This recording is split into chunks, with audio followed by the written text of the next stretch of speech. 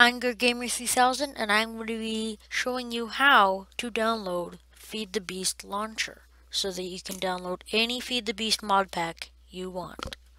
So first you go to www.feedthebeast.com. It'll be in the description so that you can just click it, and then you go down. Once you're on that page, you go down here to Client Download and you click Download App, the red button. You click it and you press OK. Once it's done downloading, I downloaded it before, that's why it's 3. But you click it, you can use 7-zip or WinRAR, and then you open it up, you click Contents, you open Java, and then you double click that, the FTB launcher.jar. You wait for it to load up. There we go. It'll get all the mod packs and stuff, and then boom.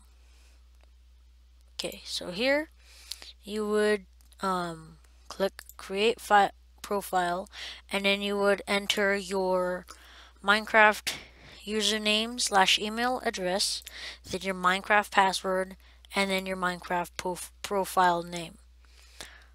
So anything you type in here will go down here, but since it's an email, you type the email up here, and then you take all that and then delete it and put your actual in-game name. And then you would click add instead of that.